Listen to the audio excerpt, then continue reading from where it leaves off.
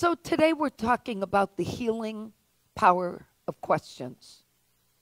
And I want to begin, if I can, with an exercise. So I'm going to ask you to do something, and I want you to really participate, okay? I want you to reflect for a moment on a question that you asked yourself this past week when you were facing either a decision or a challenge. Think of a question that may have been on your mind, and I want you to see every bit of the question. See it exactly how you were asking it. So just take a moment.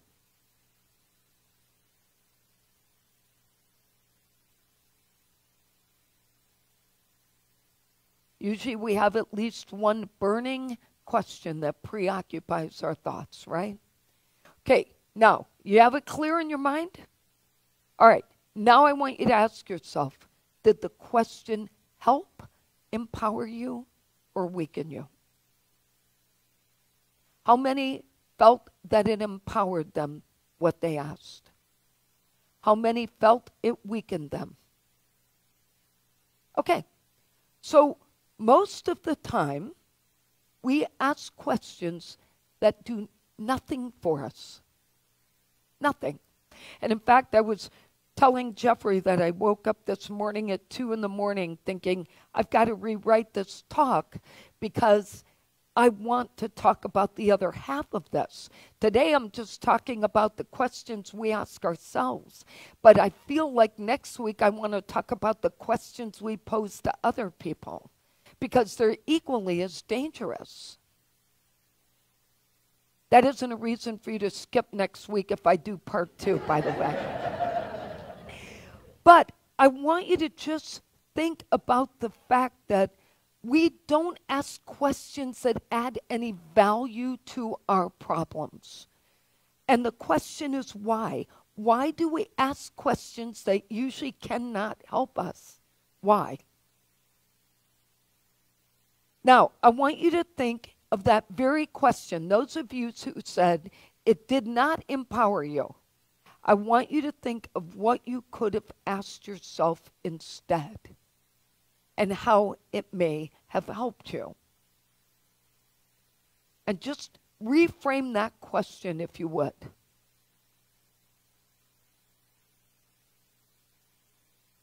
Now, we all interact with people every day. We face challenges, we make decisions. And during those times, we need our best self to be empowered. And it's not usually what comes out. I want you to think about these kinds of questions that create doubt and fear in us. Like, why is this happening to me? What did I do to deserve this? What message is the universe trying to send me? What am I going to do? Now let's play that out for a minute using my exercise, and I'll give you the answers that I think might come up for us.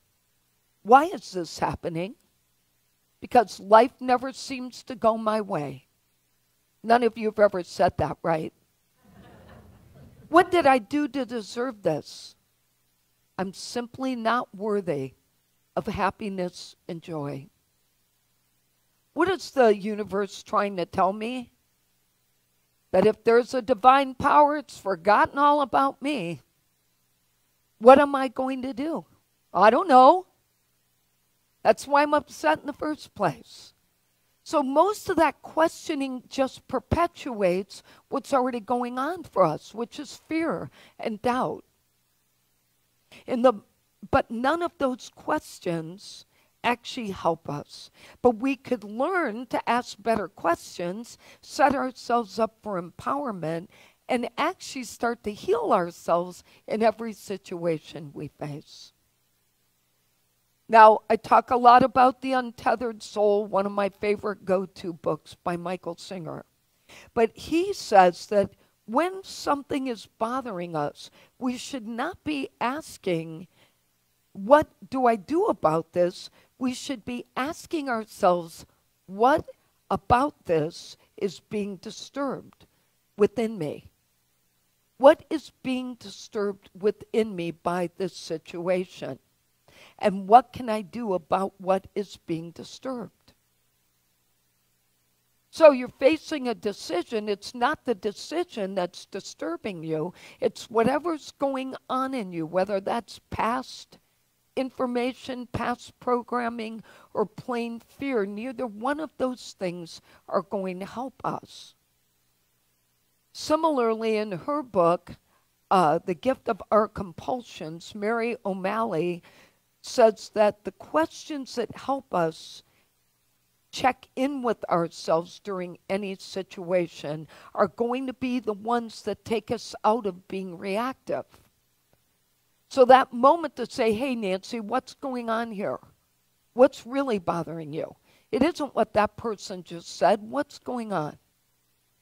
It's those questions, she said, that have us check in with ourselves, take us out of reactive mind, and take us into a more healing response. She says it's a multi-step process. First, it invites curiosity. Second, she said, it creates the space for us to actually calm ourselves and get a grip. Next, it brings us into the healing part of us being more compassionate.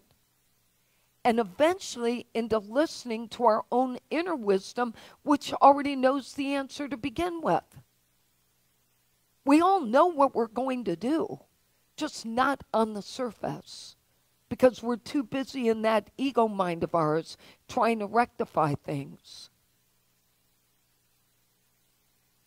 Every question needs to be about what am I experiencing, not what is this about. It's what am I experiencing in my mind, in my heart, in my soul? Why am I nervous? Why am I sweating over this? What is that? If we find that and we fix that, we won't have the same problem the next time. But if we keep putting Band-Aids on everything that we deal with, we are not ever going to grow spiritually. Now, women, I'm going to address you first, okay? Every female in this room has looked in the mirror and asked questions that did nothing to help them. Does this outfit look good on me? What happened to my hair today? Is that another wrinkle? Okay, what's really the issue when we do that stupid stuff to ourselves? What's really going on? It's our self-esteem. It's our lack of confidence. It's our need for some kind of approval from somebody outside of us. If we don't see ourselves in a positive way, who do you think is going to? The world just reflects back to us what we bring to it. So we have to be mindful of these questions. We need to say things like, don't I have great taste in fashion? Isn't today my best hair day yet? And maybe even, aren't I looking a little younger today? This color's doing good stuff for me. Okay, what if we did that? What if we did that? And men, you're not off the hook. So men, let's talk about the things you do when you're driving. Questions like, does that driver think they can pull out in front of me and get away with it? Did you see what that person just did? Imagine how much more relaxed you would be if you asked questions like, I wonder if that driver is okay. Or something like, is there anything I can do to get out of their way and allow them the freedom to do what they need to do right now? What if we asked questions that didn't make us tighter grip on the steering wheel, while we're trying to figure out what somebody else is doing.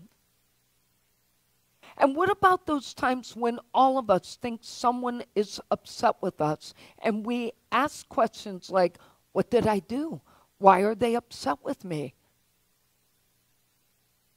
What if we were to ask things like, what if this is not about me? And how can I help that person who's upset right now? Think of how our weeks and our days would change if we changed that kind of rhetoric that goes on in our mind. Asking questions that make us doubt ourselves is definitely going to minimize and rob us of the joy and the happiness we deserve. And more importantly, it's going to prevent us from sharing our gifts with other people because we're constantly in that judging mode. One of my favorite Bible verses, and you know, there isn't a lot that I can say that this was the thing that really helped me, but this verse in Luke 11, verse 9 and 10 has been taped on my wall for over 10 years now. And here's what it says. And so I tell you, keep on asking, and you will receive what you ask for. Keep on seeking, and you will find. Keep on knocking, and the doors will be open to you. For everyone who asks receives, everyone who seeks finds, and to everyone who knocks, the door will be open. Now, the reason I have that there is because every day, both in my corporate job and here, that helps me. It helps me to stay in a mode of thinking outside that place of, oh my gosh, or what am I going to do about this client? Or how am I going to handle this situation? It puts me in that space of what am I seeking and what do I need to ask to get there? From my perspective, this message can work for us or against us. Because if we keep asking questions that don't support us, seek and ye shall find. So keep asking those questions that make you doubt yourself and question your life and your purpose, and you will get more of that because the universe reflects back to us what we put into it. That's how it works. And remember, there's no disclaimer on this verse that says this message only applies to good questions. So we have to be mindful about what we're putting out there. And while we often think the questions we ask boil down to whether we have our cup half empty or a cup half full, the real question I want to ask you is, what is in your cup? Because we keep getting bumped and our cup keeps spilling over. Glennon Doyle, bless you. Glennon Doyle in the book Untamed said this. I'm going to read it to you. We are mugs filled to the brim. We keep getting bumped. If we're filled with coffee, coffee will spill out. If we're filled with tea, tea would spill out. Getting bumped is inevitable. If we want to change what spills out of us, we have to work to change what is inside of us. Now, there's another analogy that my sister sent that had part of that first one, but I liked hers and I put these together. And it says, we must ask ourselves, what's in my cup? When life gets tough, what spills over? Is it joy, gratitude, peace, and humility? Or is it anger, bitterness, and a victim mentality? You see, life provides us the cup, but we choose what to fill it with. And we need to be mindful that those questions come from what's in our cup. That, oh my God, what are we going to do feeling comes from the lack we already had in our cup. And the lack of faith and belief that the universe will help us if we ask. And if we open our minds to a solution that isn't one we created with our ego. See, our mind thinks that we always have to have all the answers to life. But the great thing, if you're a spiritual person, is you know you're not alone in this lifetime. That we all have that light within. And that light shines brightly when we allow it. But if we cover it up with all that negativity, the light can't get out. It's like the closet that has the light in the back, and you keep shoving everything in there. How much light do you have when you pile it up? Somebody has that closet, I can tell.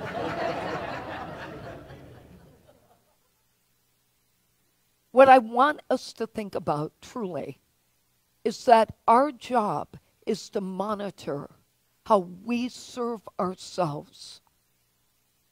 And if we can do that, if we can stop ourselves and ask the right questions, we can get to a place where we can ask questions that help us and heal our pain.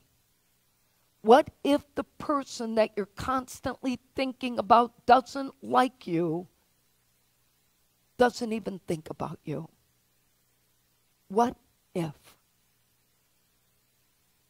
What if the thing you said on Friday at work that you've been worried about all weekend never crossed anybody else's mind?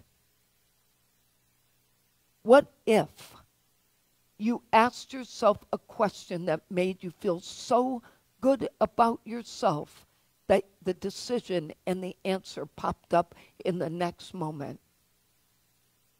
It's a choice we have to make that decision for ourselves.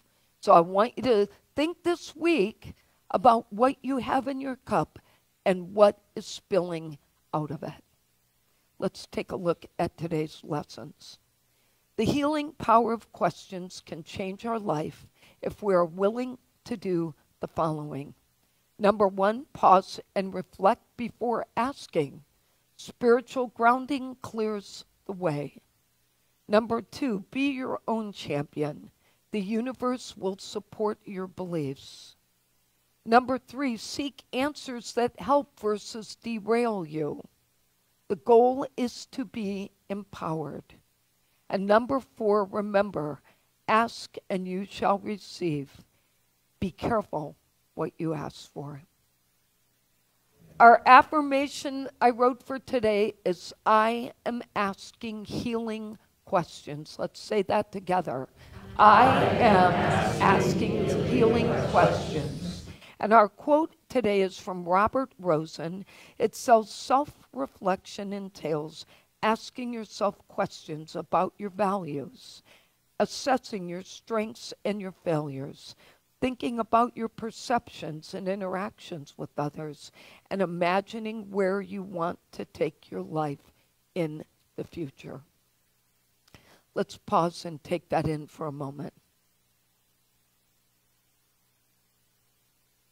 So we take this moment now to acknowledge the power we have every day, in every moment, to ask questions that help us.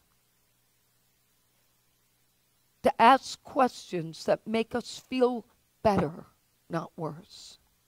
To ask questions that open the door for answers to come through, not open the door for fear.